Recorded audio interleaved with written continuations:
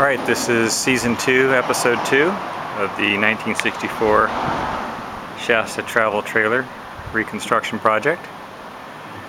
And these are the updates since the last episode. The siding is on both sides. The roof panel is strapped into place and needs to be trimmed and stapled in. So we went with the 4-inch break pattern, white on the bottom, then the quilted diamond pattern in the middle, and on top is another 4-inch run in white. Okay, let's come off this ladder and let's show you the rest of it.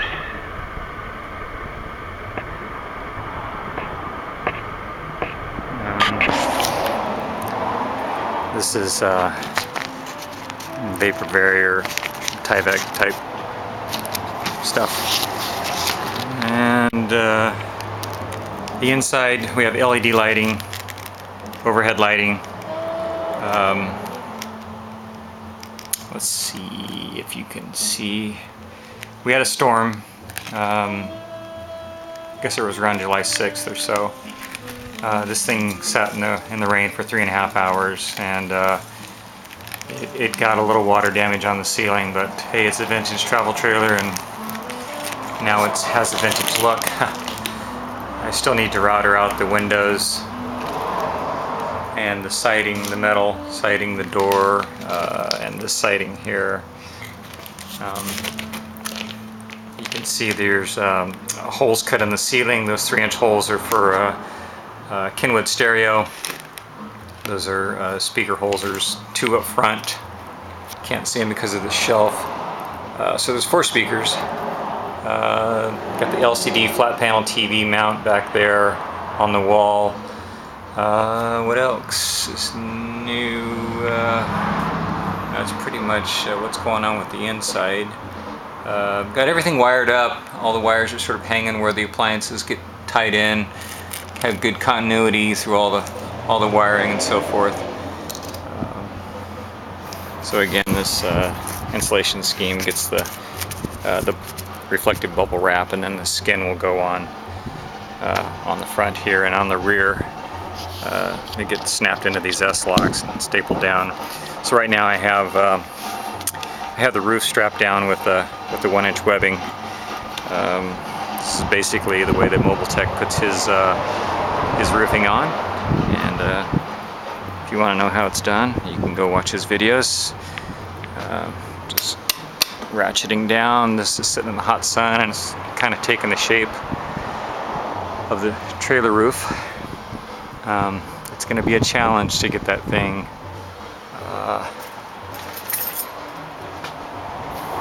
cut and bent over and stapled in without too many ripples and buckles. But this is the driver's side then. Turned out pretty good. I like the siding. Got the siding from RV Interstate Metals out of Portland, Oregon, and highly recommend them. There are other options. Him at RV also does metal siding, roofing, and so forth. The one thing about Interstate Metals is that they can do a seamless roof, whereas him at RV, the way he does his roofs is every 4 feet there is a seam in the roof. This is a seamless roof. It has an S-lock on one end and an S-lock on the other, and other than that there are no seams. Him at RV also does not do this pattern here. This is an RV. This is an Interstate Metals pattern that they do. And so all the wiring is pulled through and heat shrink cabled. Gonna route out the metal there.